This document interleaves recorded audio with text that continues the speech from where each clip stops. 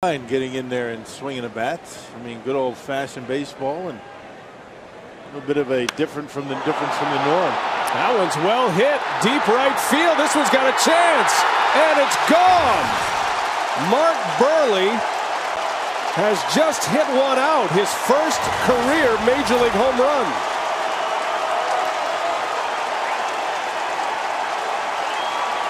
Now that's just been happening a little bit too much. The opposing pitcher really doing damage against the Brewers. Josh Johnson with a home run in Florida. And that fastball right down the middle, up in the zone, and Buehrle